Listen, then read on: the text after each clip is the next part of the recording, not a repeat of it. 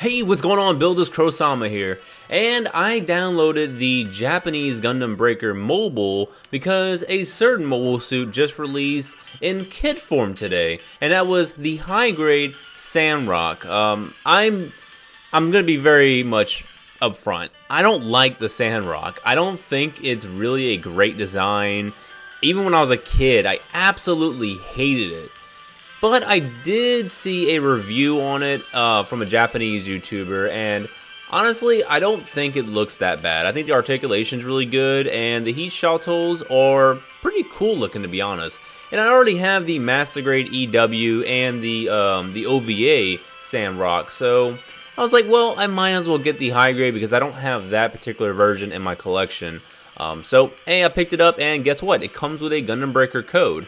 Now, this code is only available for Gundam Breaker Mobile, which is a Japanese-only server. It's the same game, but this game, well, the Japanese side has a particular code that you can actually put in, or a code option, and I'll show you real quick.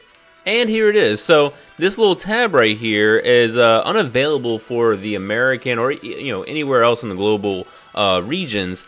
But yeah, you can go ahead and input any code in here that's going to come with different merchandise and all that, or something that might be like kind of like a little promotion thing. But yeah, so I inputted the code, and you do get a full Sandrock kit. Now this is a default 3-star, and it starts off at level 1. Everything is level 1, including traits as well as the EX skills. Still, that's going to be unfortunate if you're really going to want to max out certain parts, because you're going to have to buy about, what, 10 of the kits just to get it. But you can actually purchase the suit itself in-game, to my knowledge. Now, also, everything is in Japanese. So, both me and my wife had to translate some of this, and my wife kind of had a hard time translating directly into English. So, she did the best that she could. We used some little translator apps. And yeah, there's still some things I don't really know nor really remember, but you can easily find it online. I'm pretty sure it's going to be on a Reddit. Maybe like there's a couple of people who already translated it and kind of explained it. But honestly, like this mobile suit in particular is not really worth my time to go deep diving and recording, what everything does to the exact translation. But I can tell you exactly what me and my wife translated. So we're going to start with the head real quick, and just looking at the base stats, I'm going to go to max. Honestly, the entire suit is what you would kind of expect from a 3-star, but at the same time, I mean, I've seen better default 3-stars. These stats are really going to be unimpressive to you guys. They're worse than even like, I think, Gusion. Which is pretty bad. But for the most part, yeah, the entire mobile suit stats are not going to be good whatsoever. Now with this one, so me and my wife translated this as self as defender. Your EX skill power is going to increase by 15%. So honestly, the head really isn't that bad if you're a defender type. If you have like a really good EX skill, so maybe something like Iron Impact. To my knowledge, that's what this is applying to, is that power is going to increase by 15%. So, really good. I was trying to ask her, like, is it talking about, like, melee EX? Is it talking about beam? Because I wasn't seeing that. She said no, it's just EX skill power is increased by 15%. And we're looking at the body. The armor isn't horrible, but it's not really great. Everything else is pretty much going to be abysmal. So, let's take a look at the actual EX skill. So this is basically just going to be like some Vulcans. Really is just bad, to be honest. 6 seconds is going to be your initial cooldown. You got 21 seconds, B minus in your power, and then D in piercing. So all this is saying is that it's just firing some shots. There's no debuff or anything. So to me, this is really, really bad. And we'll take a look at the arms. Man, these arms are horrible. That melee attack is just, it's god-awful. And I know people saying like, oh, you're comparing it to default level 4s. Dude, comparing this to default level 3s is going to be horrible. But looking at the trait, so this is if your armor is 70% or more, I believe it states that shooting, your enemy's shooting power is reduced by 18%. That's what I'm kind of seeing, and yeah, if that's the case, then that's not horrible. I mean, it's kind of acting as a defender type, so having your enemy, you know, being reduced with the shot attack, that's pretty good. I would have to clarify if it's enemy or enemies, but I'm assuming it's enemies, because how would it select one individual enemy to reduce their shot? So I think it's okay. The arms, as far as the trait, is fine, but once again, this is a defender, and I'm not seeing much in terms of defense nor attack. And we're looking at the legs. This is pretty much going to be, I think, the so I think this says while moving, if you get attacked, it says like 18%, I think it's like 18% beam damage is reduced. I'm probably way off, but I think it's like when moving. So if someone can clarify this for me, that would be amazing. Because yeah, like I said, I'm not going deep diving into Reddit, but I think that's what it says, like something about running, and if you get hit by an enemy, I think it's melee. I think it's melee damage is reduced by 18%. So, it's not too bad. Now comes one of the most, this is, I don't know, I really am not feeling this. So, the backpack stats, it's kind of meh for a level 3. But the thing is, the heat chateaus are on the backpack. You don't get these as an actual part. You don't get its main melee weapon as its main weapon. It's an EX skill, and that's horrible. They need to stop this practice. But going into the EX skill, it is a melee, a physical melee attack. B plus in piercing, you got D in power, initials 3 seconds, which isn't horrible. 21 seconds after. There's no debuff or anything. Well, actually, there's a debuff. Now I'm reading. Debuff 29%. What does that say? So essentially, I'll show y'all in the video, but it takes the heat chateaus, puts it on the shield, kind of like it does in the anime, and it's like a fang, like something fang attack, and it just hits the enemy. But 29%. What was it? What does this do? Does it reduce enemies something by 29%? I'm not too sure. It does something reducing something by 29%. Then you are going to have 2 more items, which is going to be the beam, not the beam rifle, the machine gun. So you do have a machine gun. That shot attack is horrible, my lads. Horrible, horrible shot attack. Look over here, speed. So if you're a speed attribute, something set damage, I think, is reduced by 15. Oh, no, wait.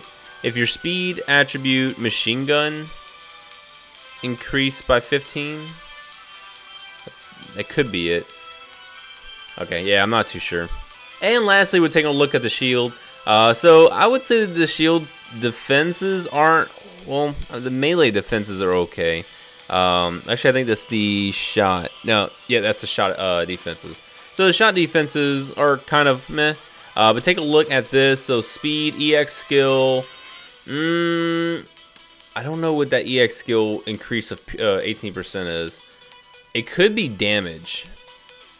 It could be overall EX skill damage increased by 18%. That may be the case. But yeah, if your self is speed attribute, then yeah, something of EX skill is increased by 18%. So that could be either physical EX skill is increased by 18, or it's just EX skill. Oh, recovery. That's recovery. Yeah. So I think it's EX skill recovery type is increased by 18%. That's horrible. Well, if you're a defender type, then I guess having maybe like a head unit of like Barbatos, or even the body of the Alex, and then healing with being a defender. I mean, you're going to be a self-contained tank, so that's not really too bad. But yeah, really, guys, I don't even like the way it looks. But hey, let's go ahead and we'll drag it into to battle. All right, so jumping right in. I'm in story mode right now, so this could be short. But I'm just going in there by myself. Alright, so, and I'm on my bad phone, so really do apologize about that. So this is that, the Heat Chateau's attack, which I guess is okay. And then this is going to be the chest cannons. So, I'm going to let it charge, and I'm going to try and do those EX skills once more. These guys really ain't going to be able to do any damage. They're just doing ones. Like, I'm right in the beginning of the story mode, so... Alright, so it's going to take a bit. Alright, so we got charge, and let's attack. It's really not a... That's not a bad-looking attack, so it definitely reduced something... So I think that reduces enemy defense by 18%. And then we just use our little chest cannon.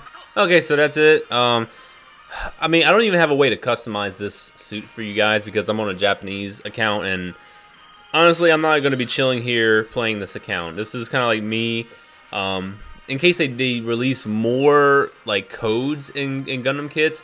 This is where I'm going to just input the code and, you know, review the model for you guys.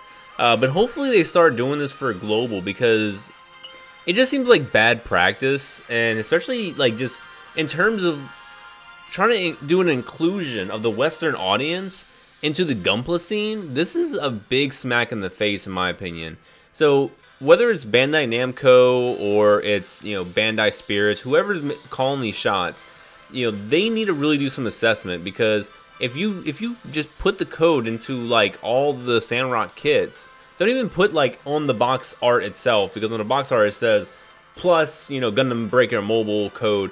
We don't need that. Just Gundam, you know, just Gundam Sandrock, and then put the code in there and release it worldwide. Even I'm fine with the first batch stuff, but this is like just, I don't know. I think it's really horrible. The suit is horrible anyways, so guys, don't be breaking the bank trying to get this thing. I mean, unless you just really like Sandrock, then I guess. But this suit is not going to be good. It's really bad. So I don't know. I'm just kind of like, whatever. I really want to do this video just for you guys to show y'all, and just to reiterate once again, this is not a global code. This is a Japanese only code. So unfortunate, but hey, it kind of is what it is. Now I do want to take this time just to make a little tiny announcement. So I'm actually starting to work on a podcast pretty soon. I really wanted to do one. Probably like late last year was when I really kind of had the passion for it. But now it's kind of like starting to come together a little bit more. I got someone working on the artwork, which is a buddy in the Discord. I got some other guys working on artwork. I really just need a jingle. So I got some coworkers. I'm kind of talking to them, and hopefully I can get someone to you know, do a little jingle for me. And of course I'm going to commission and, you know, pay them for their hard work. But other than that, I mean, I definitely want to include a lot of Gundam Battle, Gunpla Warfare stuff in the podcast, along with just regular Gunpla, some anime, some video game stuff. So I'm hoping I can have your guys' support, because when I do these little projects, I really need, you know, people's feedback, because if I have zero feedback, then it kind of like lets me know, okay, this isn't something that people really want. And it has been like that with certain projects in the past, such as the Gunpla poses. Some people were just really, I felt like it wasn't responsive. So when I did take it away, people kind of like, not necessarily got an uproar, but they were like, hey, why are you taking this away? We really like this segment. But, you know, you got to be interactive with it. But hey, other than that, guys, definitely appreciate all of you for watching these you know, video game segments. I know for the people who've been watching me that I've been doing Gunpla and just Plamo. This is definitely a left turn. You know, it's just a completely opposite of what I've been doing, but I felt like I really do feel like these videos are really positive, and I'm super happy to do these. I'm gonna keep doing it for as long as I can. As long as this game is actually like somewhat interesting, I'll keep making these videos.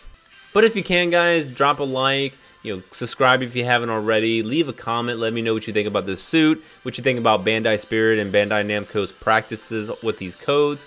And yeah, I'll be seeing you guys in the next video. Bye-bye.